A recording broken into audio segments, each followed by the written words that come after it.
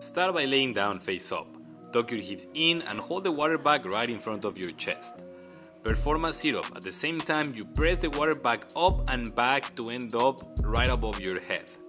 On the way down, bend your elbows to bring the water bag to the starting position. At the same time, you bring your torso down, keeping the tension on your abs all the time.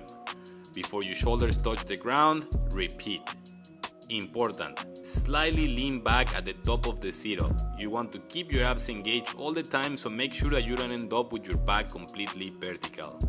And make sure that the tension is on your abs and not on your lower back.